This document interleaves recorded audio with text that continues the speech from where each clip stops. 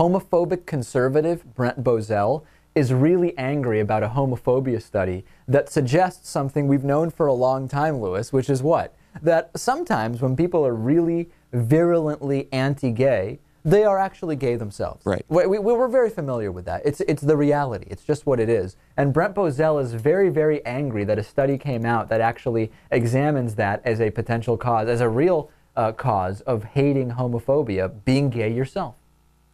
All right. Yeah. He doesn't like it. No. He goes on a rant about it, right? Yeah, well, he's a Fox News contributor, a frequent Fox News contributor.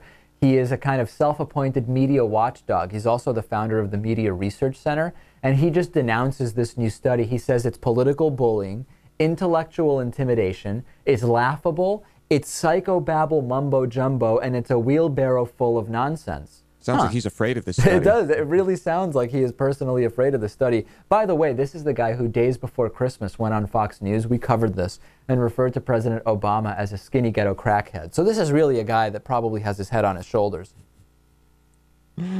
Sure. Yeah. I remember that. Honestly, shouldn't Brent Bozell be on the terrorist watch list? I mean, shouldn't some of these violently anti-gay guys who have these just visceral, violent reactions to anything that's at all related to marriage equality and gay rights, shouldn't they be somewhere listed and the government should be keeping an eye on them?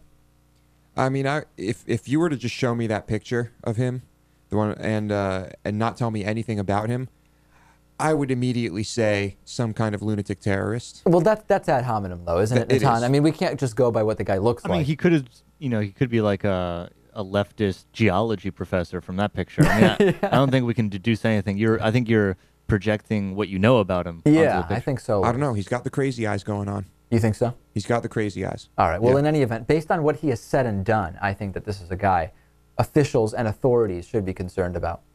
There is cause for concern.